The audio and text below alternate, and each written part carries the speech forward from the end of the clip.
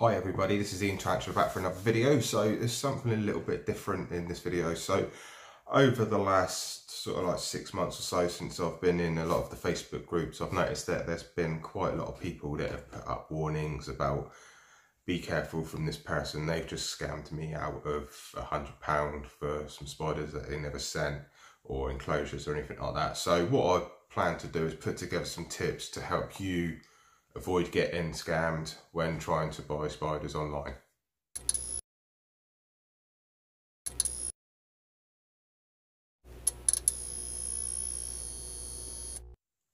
Okay, so the first tip I've got on my list of ways to not get scammed is to be careful where you're buying from. So if you're buying from overseas, make sure you research any regulations you've got.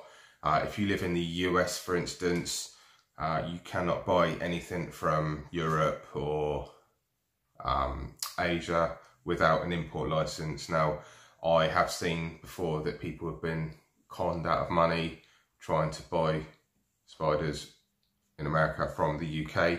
So just check first before you do anything of any regulations, especially even in the United States, for instance, you've got some you cannot sell across state lines as well. Now, obviously I'm from the UK, so I'm not fully up to date with all of the rules and regulations on that. So it might be worth speaking to someone from the USA, if you live in the US, to check these regulations. I know, for instance, some of the Proclithera you cannot sell across state lines. So yeah, just that's something to be careful of as well. I was actually approached back, probably about 5 months ago now, by someone from the United States, saying on my Facebook page, and they private messaged me saying, I've got some spiders for sale. And I looked at his profile. He was from the United States. I kindly just said, look, I'm from the UK. I'm not interested, thank you. Carried on. I can ship them next day. Well, I know for a fact that you cannot ship next day from the US to the UK. That's just something you just cannot do. And as soon as he said that, alarm bells went ringing, and I knew he was out just to scam people. And funny enough, a couple of weeks later, I did see someone put on one of the groups that they had been scammed trying to buy spiders from this same person. So yeah, so just look for any warning signs, anything like that. So that's the first tip. Okay, so tip number 2, using traders. So obviously, if you're from the UK, you have a lot of choice to choose from reputable traders. Each have their own Facebook page. I'm not going to name anyone, but obviously you just have to go onto any of the groups and ask, and you will get 5 or 6 reputable traders that you can buy from. Same as when in the US as well. It's always the safest thing to do is to buy from traders. Obviously, you can still ask for people's feedback on each and every trader that you find. If one of these traders is selling a tarantula you're looking for, then obviously just go into the group and say, hey, I've seen these guys are selling this tarantula. Has anyone had any experiences with them? Feedback would be appreciated, and a lot of the groups, people will be very helpful. So, there is plenty of choice out there, and if one trader hasn't got a particular tarantula, I'm sure another one will. So yeah, so using traders as much as you can obviously benefits yourself from the potential of being scammed out of money. Tip number 3, so private sellers. Now, obviously the same goes for private sellers. There are plenty of guys out there who are very genuine, but unfortunately, as you may be aware if you're in any of the groups, that there are a lot of people that are just out to get money. I think it's where the hobby's growing so much, there is a lot of issues with people jumping on it and just getting, going out and just scamming money. So be very careful if you're buying from a private seller. If you can try, make sure that you can do something like a cash on collection. If it's not too far away, maybe you can meet halfway in the middle, or do a bit of petrol money or something like that. That's always a good idea.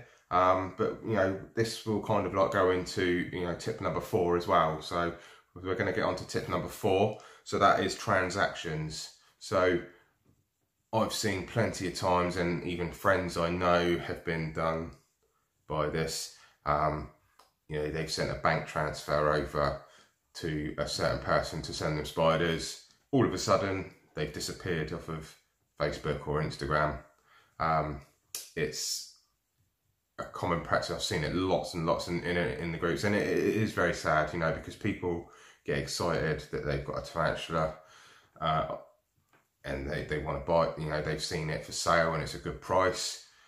So, you know, obviously you put your hard-earned money to go and buy this, and you end up with nothing, and the person either just deletes their account or they block you. And so yeah, so transactions I want to go into a little bit more. So the one transaction I recommend to use if you are to buy from a private seller is PayPal.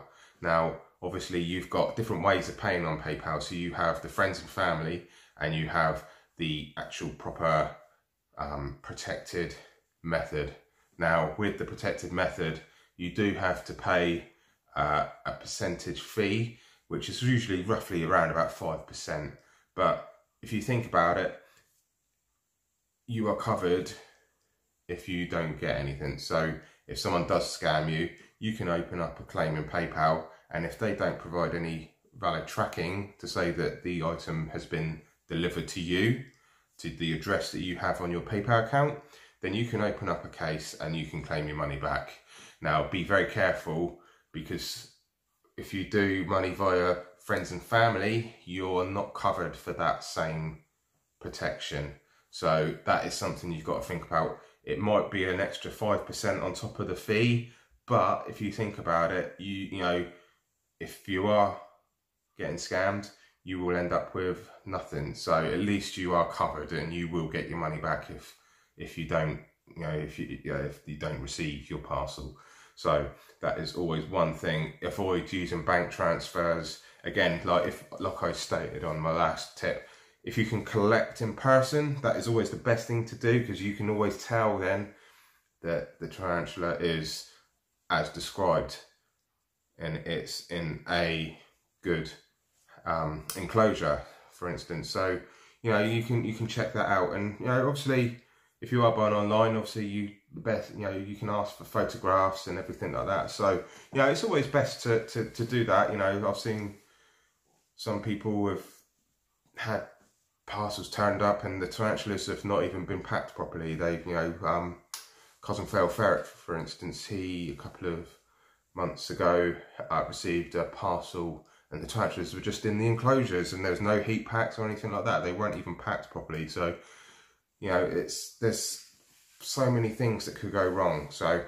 transactions, I've probably gone off subject a bit there, but yeah, so just be careful when you do transactions. Make sure that you can, if possible, use a protected transaction so you can claim for your money back if anything goes wrong. Okay guys, so I hope you find those tips quite useful. Now obviously the main thing to do is just be vigilant on when you're purchasing. You know, use traders if you can, use the proper transactions if you can. Be careful where you're buying from. Again, you know, like you know, it's a common thing that I've seen in the groups. You know, people have just been scammed, and it's out of a lot of money as well. And you know, this is just to try and help you get in the right frame of mind to prevent yourself from getting scammed. Now, there's been so many lately, and obviously as the hobby grows and grows and grows, the opportunists are gonna take advantage of that. So you know, I hope you take this advice. Obviously you don't have to, but it's just, I thought I'd put something out there because I haven't seen anybody put anything on about any tips on how to prevent getting scams. So yeah, so I hope you enjoyed the video, guys. Don't forget to like and subscribe. If you have been scammed before, why don't you just put a comment down below and share your experiences, because each and every one would be you know, interested into, you know, if there is a potential that someone is still lurking in the groups that is going to scam you, then at least we can identify those people and, you know, remove them out of the groups as much as we can. So yeah, so don't forget to subscribe, guys, and I'll see you in the next video.